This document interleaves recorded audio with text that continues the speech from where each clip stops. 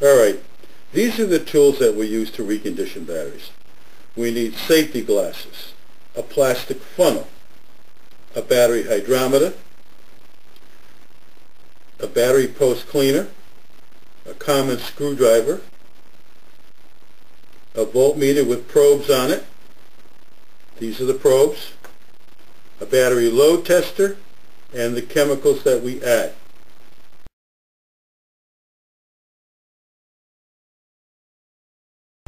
This is how we use a battery post cleaner. You'll notice it has wire brushes up inside it. You place it on the post, turn it several times, remove it, and then go to the next post, push it on, turn it several times, and remove it. That gets rid of the corrosion and dirt off the sides of the post.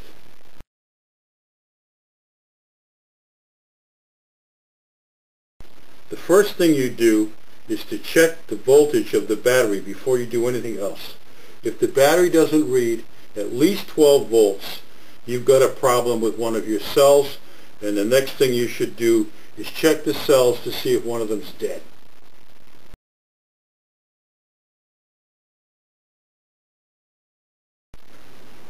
This is how you remove the battery caps.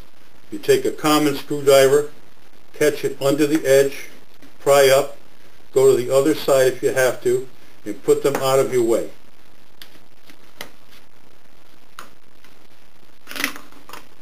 Now that we have the caps off, we can proceed with the cell test. This is how we test the cells. We have these probes that we've made from coat hanger wire. They're expendable. When they get corroded out, you just throw them away and make new ones. You just clip them onto your voltmeter, and then you place, this is how you start off. You just clip them onto your voltmeter, and then you start with the positive terminal, and you put your cable on it, and you go to the first cell, and you get a reading of 2 volts. Then you go with the positive cable to the first cell and then to the second cell, and you should get a reading of 2 volts. Then you keep going down the battery, positive, negative, positive, negative, positive, negative, positive, negative. You must get a reading of at least 2 volts for each cell, or you've got a weak or a bad cell.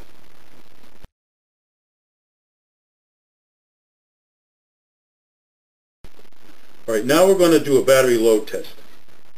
And it's important how you hook this up to the battery. You always take and hook up the positive lead first and the negative lead last. That's so you won't make any sparks and have an explosion. Now, I'm going to set the meter up on top of the battery so you can see it properly. You'll notice that it's reading in the high green.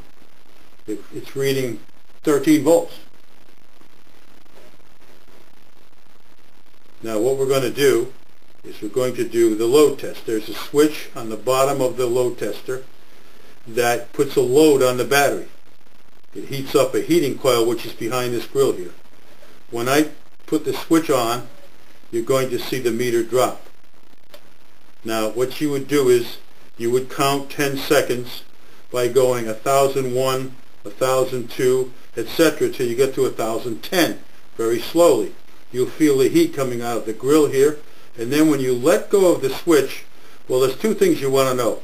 First of all, you notice it barely dropped down into the yellow. Second is when we let it go, it goes right back up to about 13 volts again. So that means the battery is really in very good shape, this particular battery. So that's how you use a load tester. Now when you take it off, you always take off the ground first. You do it opposite than going on, and take off the positive last, again, so you won't make any sparks.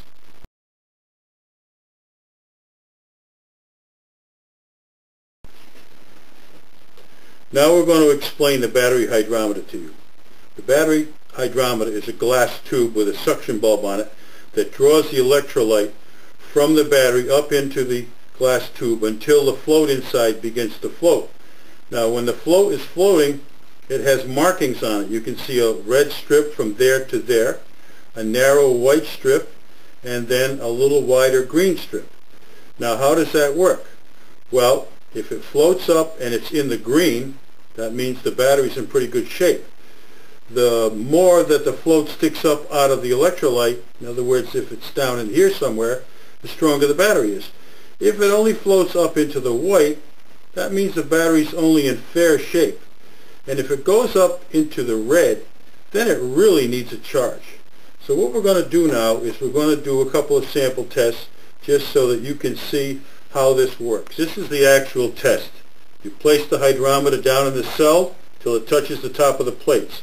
You squeeze the bulb hard as you can, get all the air out of it.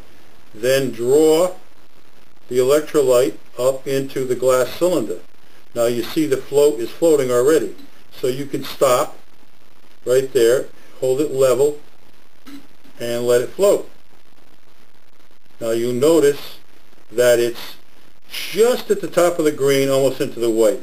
So obviously that's an indication that the battery needs some charging, because the specific gravity of the electrolyte is low. Alright, now remember, this fluid is called electrolyte, and it's a mixture of sulfuric acid and water. It's very dangerous. You don't want to get it on your clothing. Now we put it all back in the cell. And the proper procedure is to read each cell the same way. Now you'll notice that this cell is a little stronger. There's more of the green showing. But we put that one back. It still needs a charge though. This also is a good way to test a cell if you don't have a voltmeter to see if it holds 2 volts. Obviously if it's a bad cell, it's not going to give you a very good reading on the hydrometer. So the hydrometer is another way to see what condition your cells are in. Now this one's about the same as the one we just did. It's at the top of the green, again indicating that a charge is needed.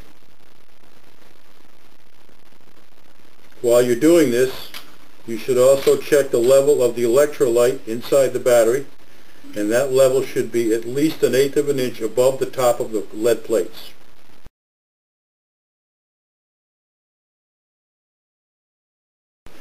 Alright, now once we've determined that this battery is available for reconditioning, it's time to add the China Depot battery reconditioning chemicals. And this is how we do it. We take a plastic funnel and a tablespoon, and we get a heaping spoon, and we start with the first cell. We add it, very dry so it goes in easily. Then we go to the next cell, another heaping spoon,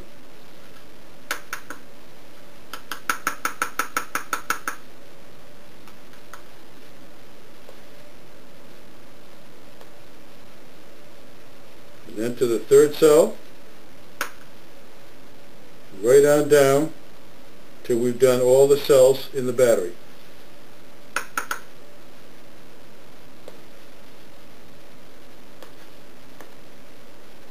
We don't have to be too fussy.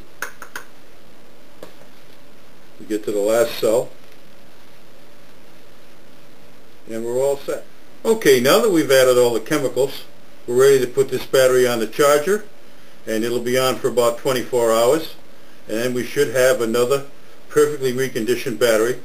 And again, we're using the China Depot battery reconditioning chemicals.